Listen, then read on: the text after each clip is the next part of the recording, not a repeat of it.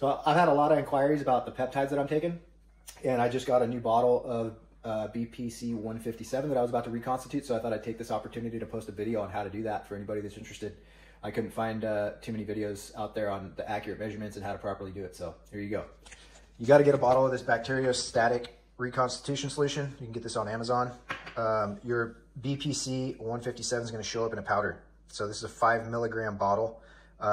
You get yourself a 3 milligram or milliliter, syringe, and pull 1 milliliter of the water and push it into the 5 milligrams of the 157, and that'll give you your solution.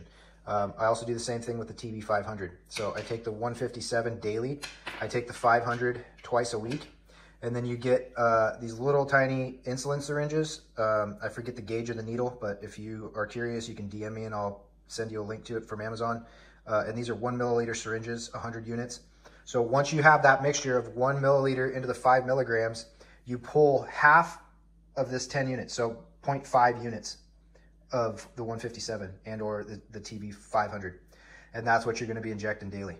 So 1 milligram water into 5 milligrams of your peptide powder gives you your solution. And then at that mixture, you pull 0.5 units on this 1 milliliter syringe. And that's what you're pushing daily. Hopefully that's helpful. Cheers.